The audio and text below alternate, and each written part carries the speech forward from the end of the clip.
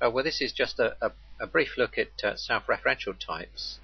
I'll go into more detail in the next lecture, I suppose. And is what they look like.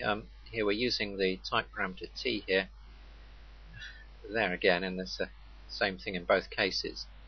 Well, this is a bit alarming when you first look at it, but it's not really that bad.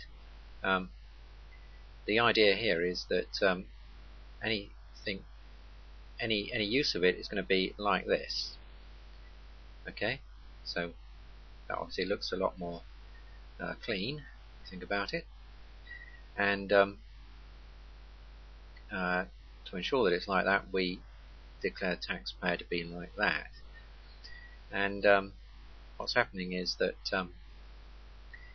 as you can see from this, the parameter t that you supplied has got to be a subtype of taxpayer of t. So things like it, you can have therefore types like taxpayer employee, for instance, and that would ensure that the thing you passed in, employee, was indeed a subclass of taxpayer. That's got some uses. It's a design pattern that occurs very occasionally, and when I go on to discuss design patterns, you'll see this in some more detail. Slightly, I suppose, marginally more extreme example occurs in java.lang itself, and there you'll see something called enum with a capital E. It's an abstract class which is declared as being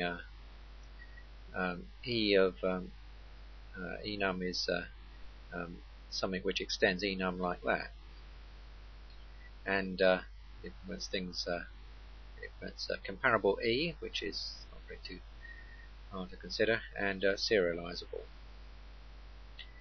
And what happens, in fact, I'll go into this when I discuss enums properly, but what happens is that if you define an enum like this, you can actually put a whole lot of other stuff in here, but if you define it like this, what happens is the compiler turns that into this final class color extends enum color, and suddenly that's what enums really are.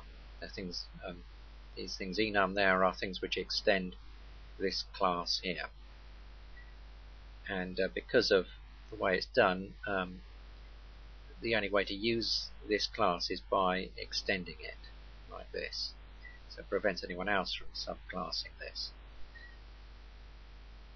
It's more of a sort of trick than anything else, but it does explain why enums behave the way that they do. And when we cover enums, we go into detail about what's in this class. You'll see how it's. You'll see how that implies its behaviour and stuff.